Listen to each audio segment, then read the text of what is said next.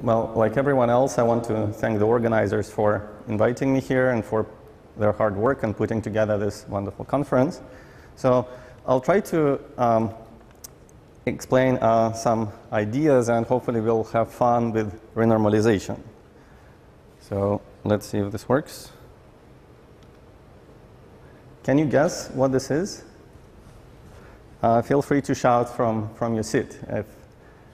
Have you seen this before? Anyone?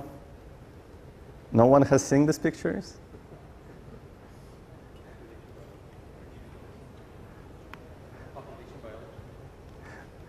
RG flows, yeah.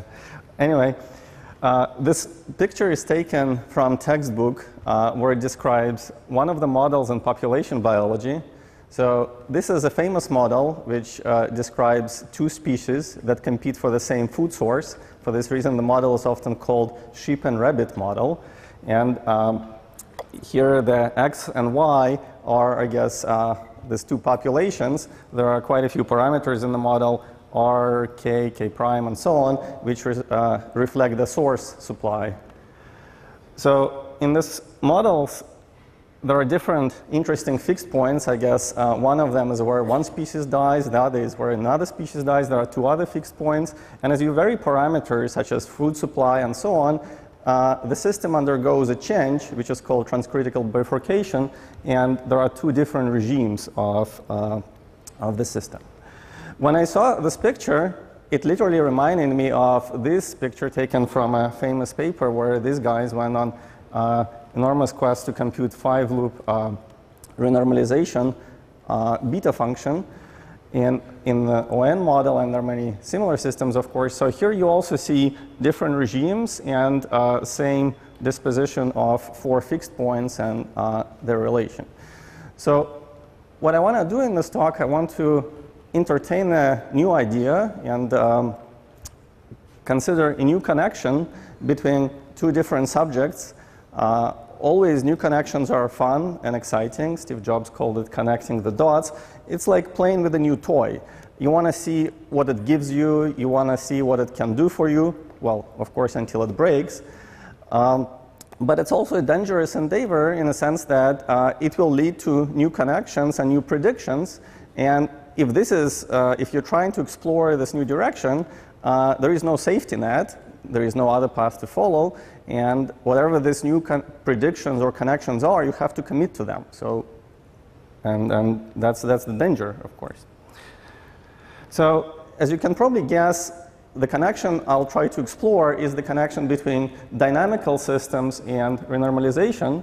So in dynamical systems, a space with a vector field is called, well, a dynamical system. So therefore, if you think about space of couplings, sometimes called theory space, this is really a dynamical system if you think about beta function as a vector field that drives the flow. Then the dictionary goes pretty well. For example, in dynamical systems, one of the main questions is, what are the critical points where the system settles? And for us, these are precisely conformal fixed points of the RG flow. So this is a nice analogy, and suppose, imagine yourself sitting in a living room and reading a textbook where you could see these pictures. So natural question is, if we continue reading this textbook, are we going to learn anything interesting, anything new that we haven't seen before? So one question, for example, could be, if I put myself in the frame of mind of dynamical system person, can I learn anything new about stability of conformal fixed points of the flow? This is kind of a local question, just about fixed points.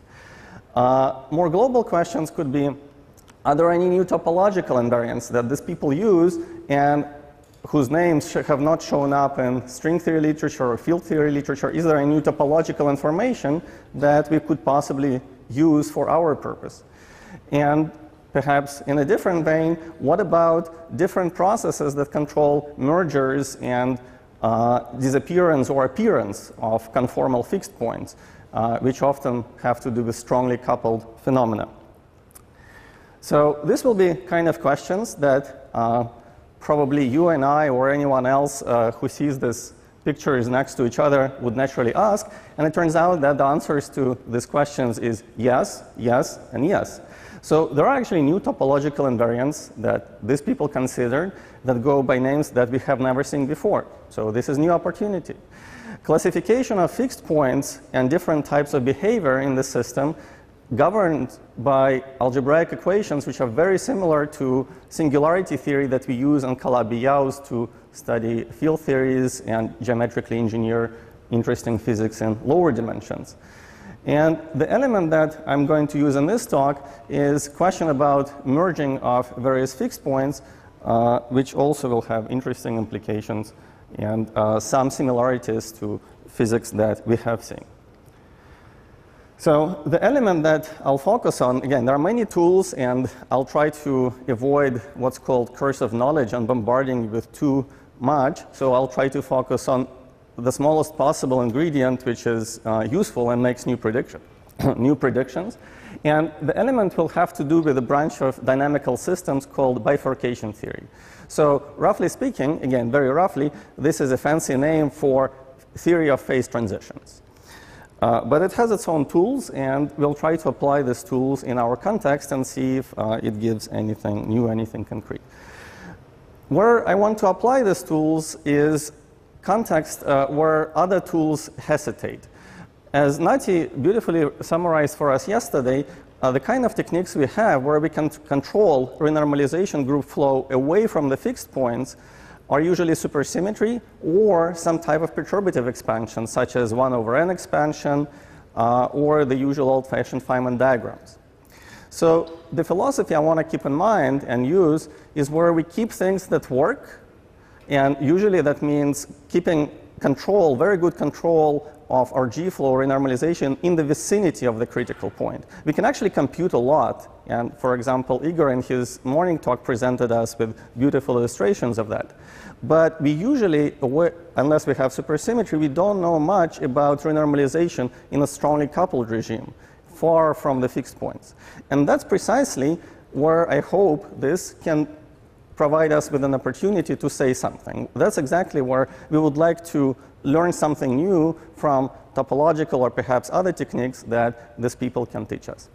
Of course, you can also ask various fun questions. If you love dynamical systems, you could ask, can I find a strange attractor as our G-flow in some system? But I'll try to be more practical. My goal is to learn about renormalization using these techniques and use their tools for our purposes.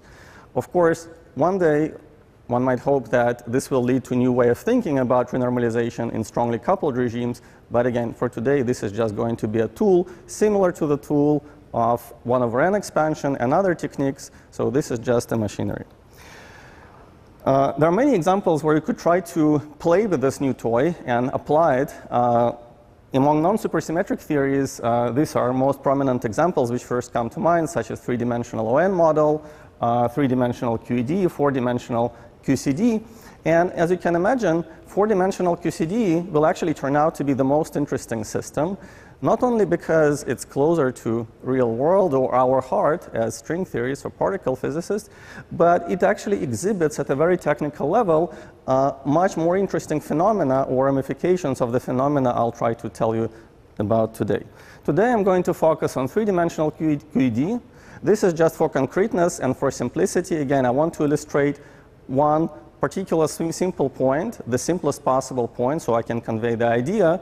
And you can probably imagine how to go to more interesting examples. I have no personal attachment to three-dimensional QED. So if you have your favorite renormalization process that you want to understand, the strong coupling one, you can approach this talk with a viewpoint of, OK, what could it do for me? What would happen if I apply these techniques to my flow?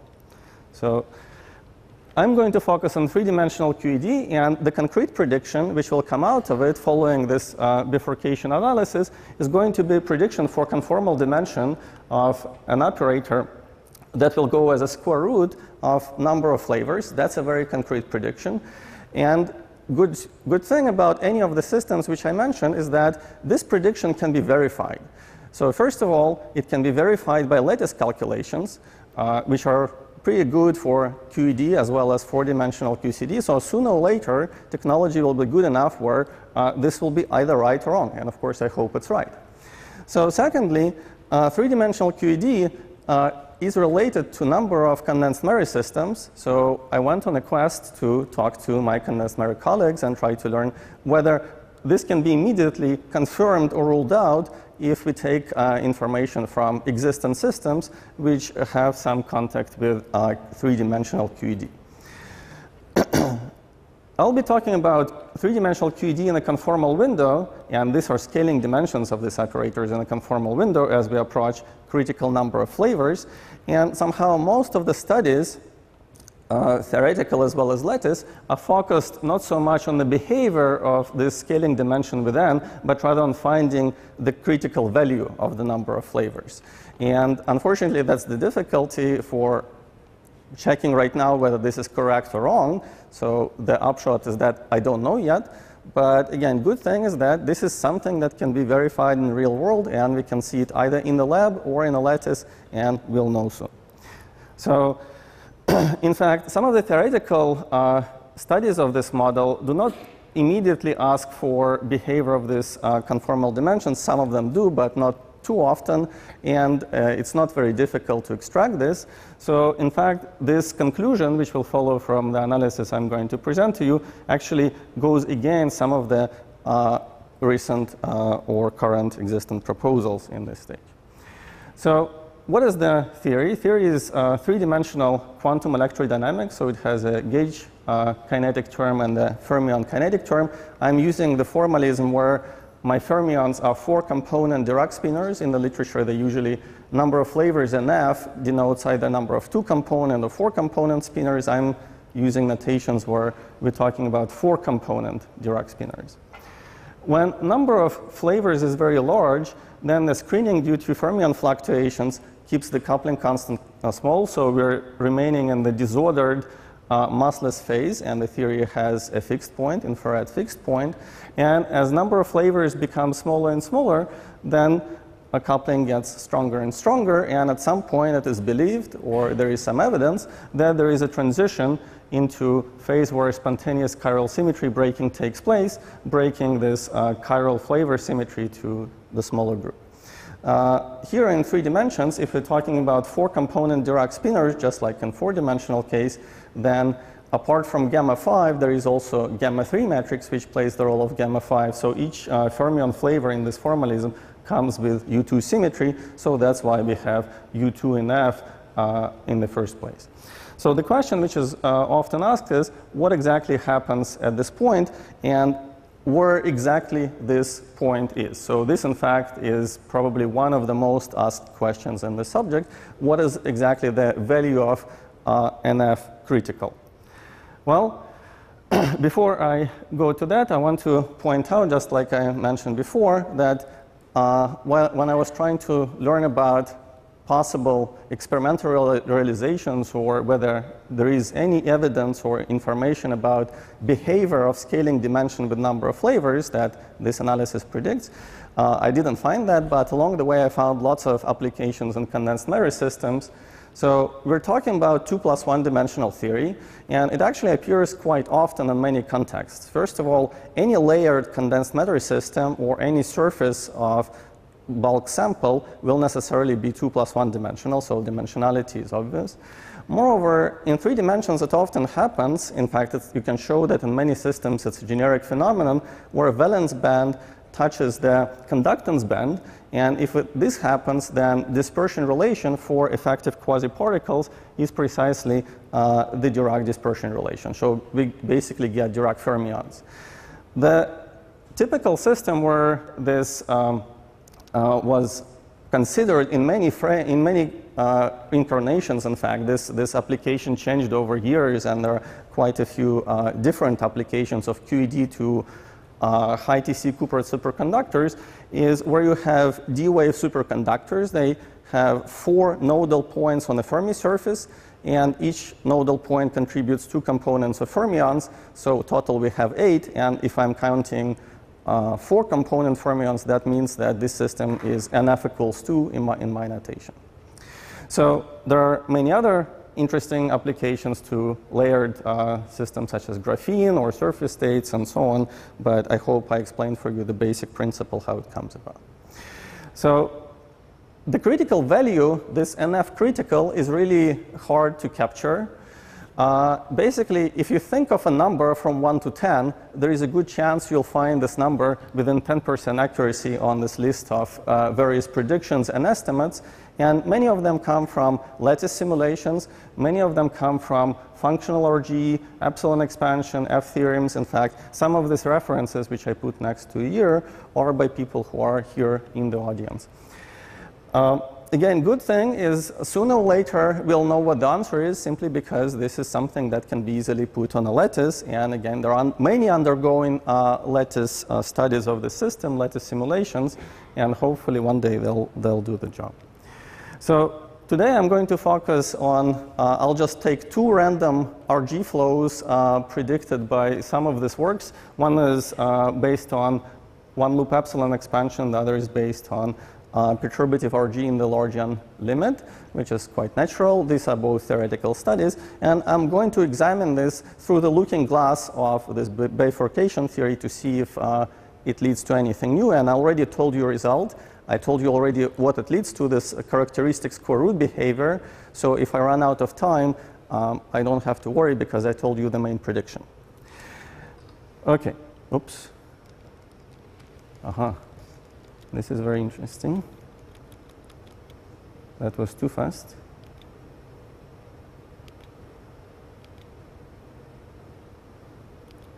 Sorry for the glitch. OK, so these are the two studies. And they both analyze system perturbatively. Again, one does it at large n number of flavors. The other analyzes the system starting with 4 dimensions and performing epsilon expansion, very similar to what you've seen in Igor's talk this morning. And both of them, although in a rather different form, predict how a scaling dimension of 4 fermion operator, this fermion quadrilinear, behaves with a number of flavors. So this is NF, and this is the plot. It starts life as irrelevant operator for a large number of flavors where semi-classical or weak coupling approximation is valid. And at some point, as you decrease NF, it goes through marginality and then suddenly becomes relevant, which is how people believe the onset of chiral symmetry breaking may happen if this scenario plays off. So these studies lead to somewhat different values of NF critical. One of them gives a 6, the other gives a 2. Again, they both try to make an estimate of error of the accuracy of this prediction, but they're quite well off. And in the table before I showed you that this is, we're all over the map here. But I want to point out that this gentleman actually did something nice. They analyzed how this value of NF critical behaves if you try to analyze different channels. This is analog of what in QCD studies is known as search for the maximally attractive channel. And not surprisingly, they found that the more channels you include, of course, it actually raises the value of NF critical to weaker coupling. So it becomes larger if you include more channels. So for me, what's going to be important is not so much the value of NF critical, but what happens there. After all, if we are to trust any of these predictions with an accuracy that all of the studies tell us, we better trust, or they better be correct about qualitative features of what's going on there. And what are the qualitative features? Qualitative features that they predict is that this dependence, same dependence as I showed you before, is actually linear with a number of flavors. And if you look at what the renormalization group flow is doing, at least in those approximations, they find that there is a stable fixed point. This is our QED fixed point, conformal QED. And in the vicinity of it, there is another fixed point, which is unstable at larger number of flavors. It's a version of Gauge-Gross-Neveu model, very similar to what Igor was describing this morning, which come together, go through each other, and exchange their stability properties so that below NF critical, this guy is stable, and conformal QCD becomes, conformal QED. See, I'm tempted to talk about QCD. Conformal QED becomes unstable. They exchange their stability in this linear fashion, and that's what's going on.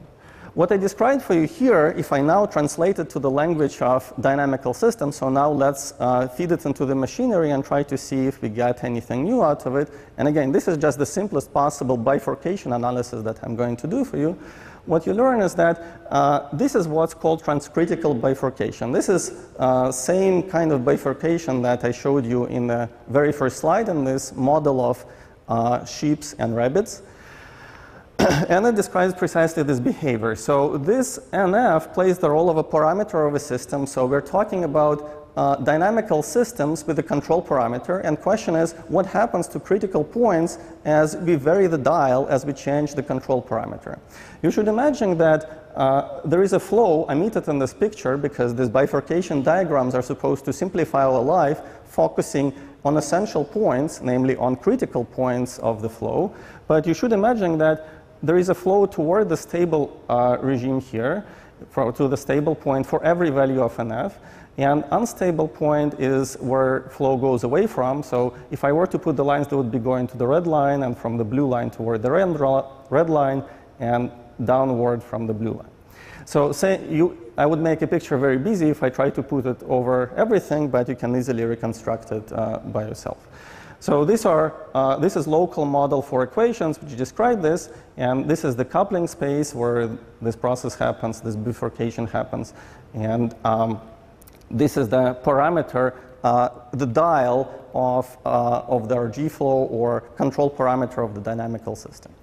Now, already here I can make a point that the structure of what can happen and how it can happen and all kinds of topological invariants will grow in a very interesting and highly non-trivial way with two things. A, number of parameters, and B, number of relevant, no pun intended, couplings that can participate in the system that we want to study. So if you have a highly multidimensional RG flow that involves many couplings, it will exhibit very interesting behavior, and even more so if you have several parameters. So that's why QCD, which has number of colors and number of flavors, is actually much more interesting. Now, I promised you something simple, and this is really simple. The point that you learn immediately once you learn about tricritical bifurcations in a textbook on dynamical systems is that it's so-called structurally unstable.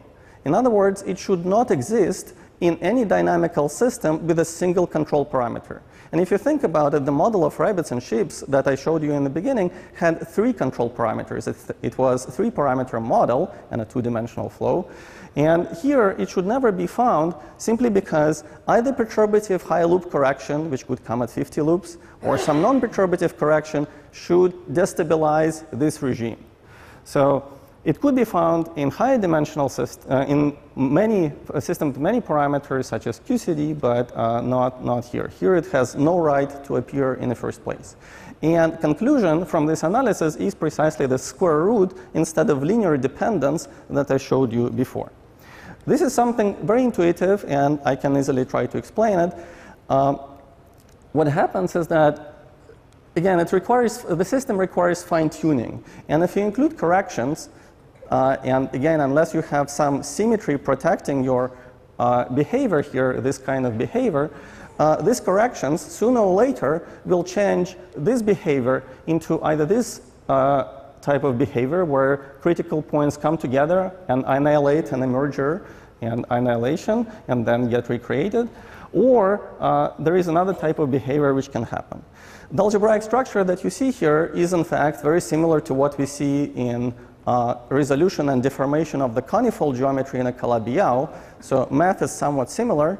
And surprisingly, I found that even though these diagrams called unfolding of bifurcations are often used in dynamical systems, these people actually don't have names for these two possible ways of resolve transcritical bifurcation. So I think by unifying the subjects, like Nati proposed yesterday, we have an opportunity to give names to these behaviors in dynamical systems, so we can transmit the names deformation and resolution into their language, and I think they shouldn't object because there is no other candidate so far.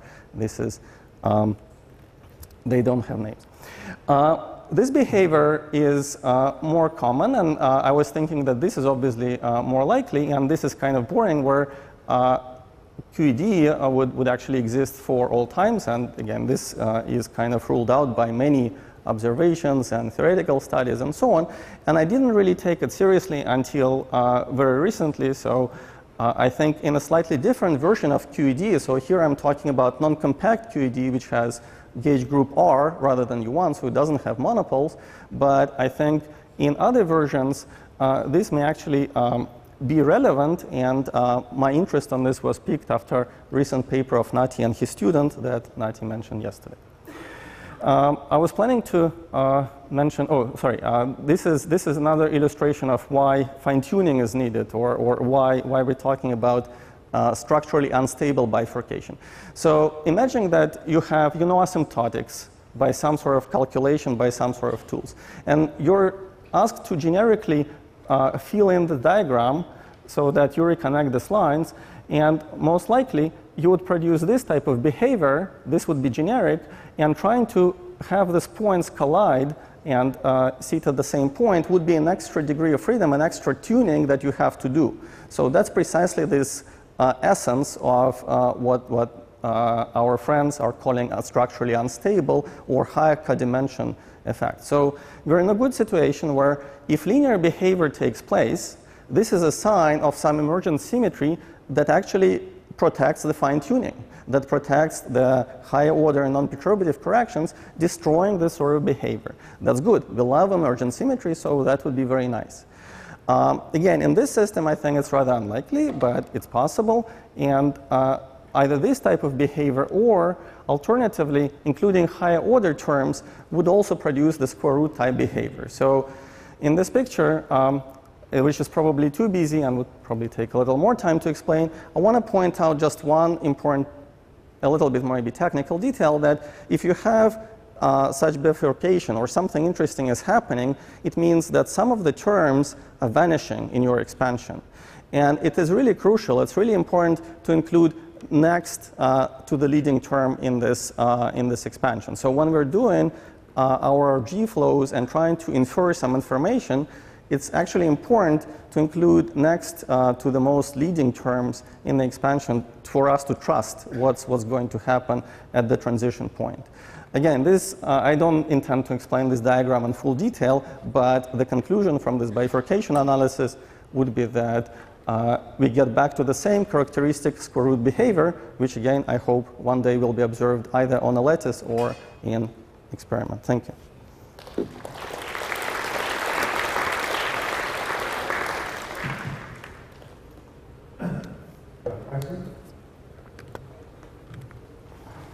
If n is discrete, how are you going to have this square root of n? Well, that's a good question. There are many systems which try to mimic it, and I don't know if how measurable this effect will be, depending on, I guess, various scales and coefficients in there. But yeah, that's a good question. It may be hard to see in some systems. It may be easier to see in others. Just like we're extrapolating in number of dimensions, of course, sometimes we can have systems which nicely interpolate to non-integer values of n. When I was trying to do this search through condensed matter literature and otherwise, I'm really hoping that integer n's will be sufficient to see it. After all, derivative of this scaling dimension will behave drastically differently for linear regime as opposed to square root. So I'm hoping that perhaps that way we can discern.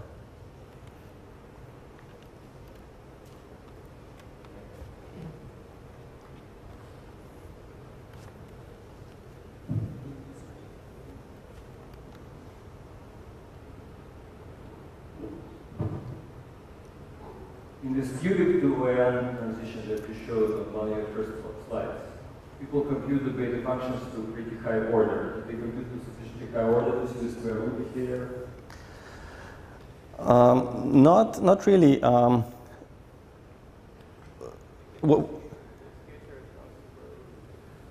Yeah, so there is something interesting that happens. It's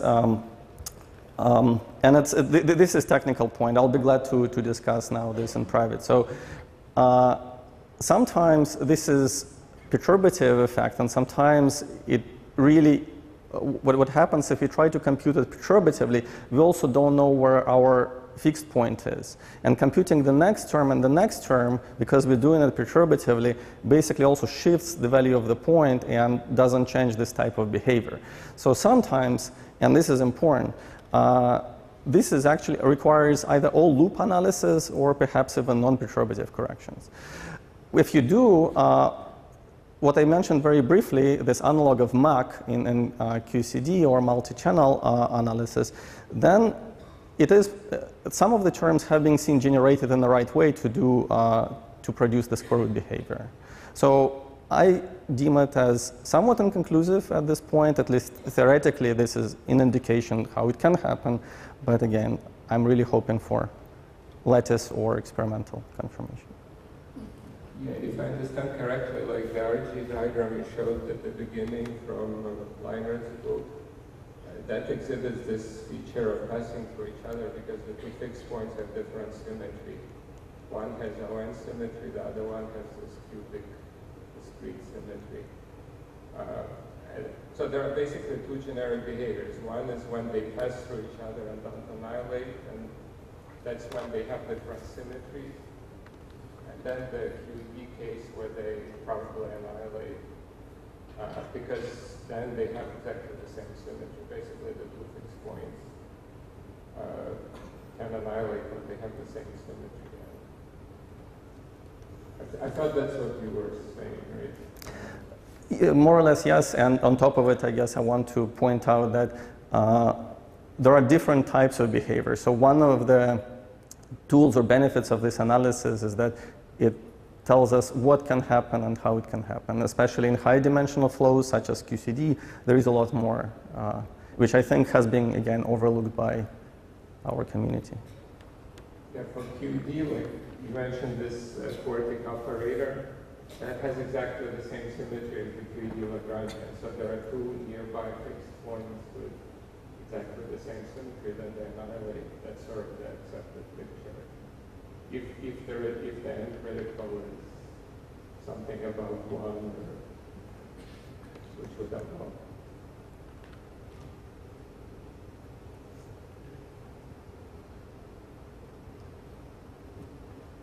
More questions?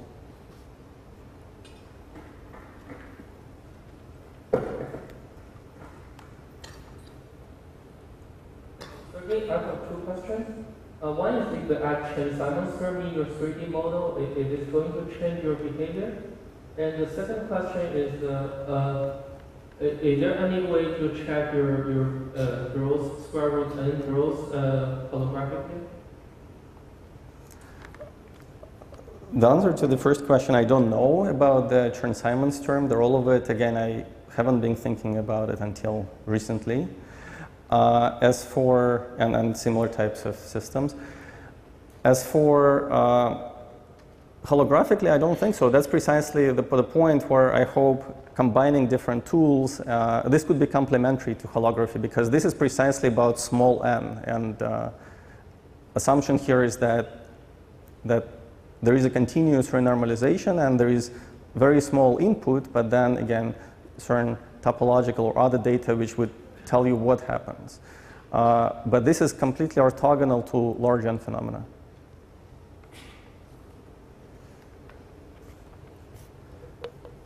You hinted that there's interesting application of these ideas to QCD. What fixed point are you talking about? Well, in QCD, for instance, this phenomenon where analogous question of what happens at the lower end of the conformal window. Again, generically, one would find the same merger of fixed points and similar type of behavior, but because now we're talking about system with two parameters, NF and NC, this is actually NF critical, which depends on number of colors. And as we change number of colors, there would be now interesting phase transitions in this curve as NF critical depends on NC. And in fact, we can find now transcritical bifurcations and more interesting higher codimension phenomena as well. So it's actually interesting, more interesting phase diagram.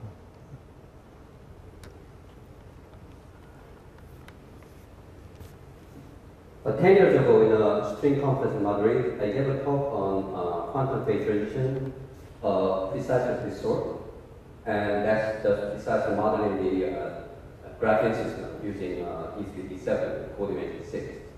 So that's large NC limit of your system.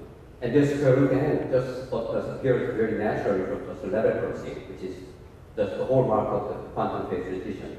And this was already observed a long time ago by Miransky in this context.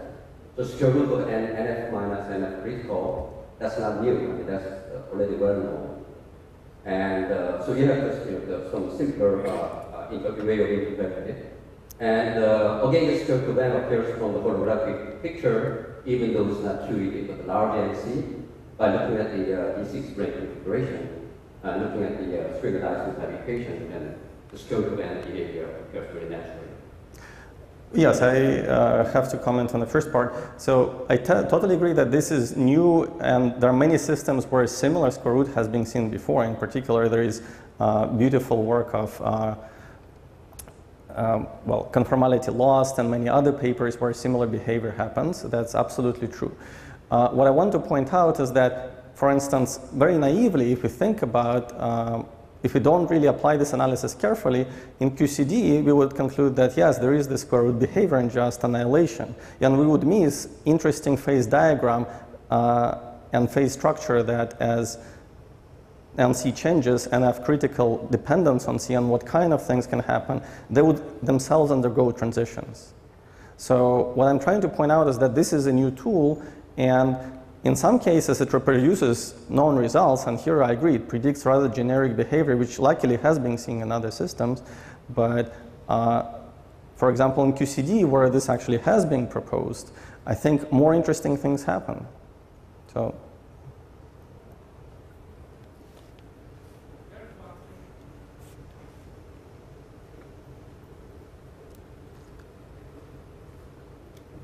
Going to the table with the many predictions for n critical. In every one of these calculations, what symmetries manifest in the calculations? And in particular, do you have the full U2NF, SU2NF, and time reversal and so forth, or only a subgroup of that is manifest? Well, I guess in that case, it depends really on calculation. There are so many of them, and they're of completely different flavors. So I put together both theoretical and lattice studies. So I'm not even sure if I should reach that. Yeah, that's what we're talking about. In fact, some of them are theoretical and based, for example, on F theorems or epsilon expansion and so on. So F theorem, of course, assumes all discrete symmetries and full global symmetries. Epsilon expansion is a little bit more delicate because we start with 4 dimensions. On a lattice, most of the time we preserve all of the symmetries or most of them. So it depends, yes. I don't think I have uniform answer to that.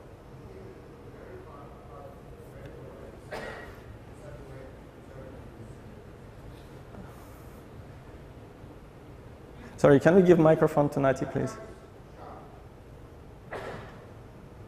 I have a question whether you can really regularize the system in such a way that you preserve all these symmetries. But what you're trying to see is chiral symmetry breaking in a channel so there's symmetry that is easier to preserve in the regularization. This way you might find that the symmetry breaks, but in fact it doesn't. Yeah, I totally agree with you, and I was quite worried about the same issue when I was going through this, yeah. Okay, since the time's up, let's thank Professor Gukov again.